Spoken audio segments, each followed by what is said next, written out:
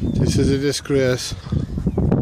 Private owner there in Delmage Park, the way Kelly Demolition left her wall. Now, like, to come up and put a steel tin around the wall to secure it. Now you have cracks. You have cracks all around. As you can see, the wall is splitting.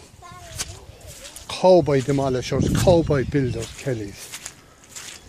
And look at this. This is what this lady has to endure.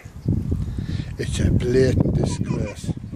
And they're not going to get away with it. That woman is devastated. She's my neighbour, she's a private owner, and when the regeneration made this woman like that, now all the wall is falling down. So they're talking about damage elsewhere in the city.